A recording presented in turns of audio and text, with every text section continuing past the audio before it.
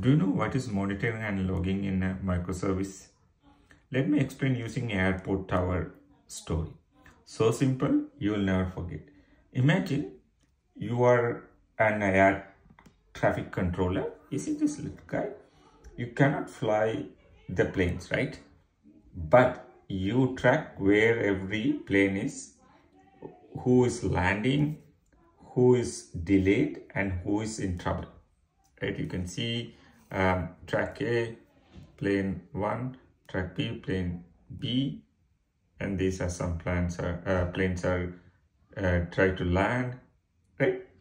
That's exactly what monitoring and logging do in a microservice system. Each system is like a plane. It sends continuous updates and about its speed, route, and health.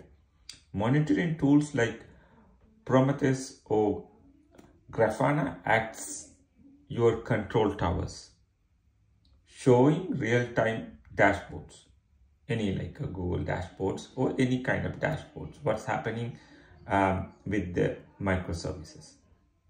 And logs, they are the black boxes. If something crashes, you replay the logs to find what happened, right? So without monitoring and logging, microservices would be flying blind. And in a software, just like in aviation, blind flights always end badly. So simple, never forget. Thank you.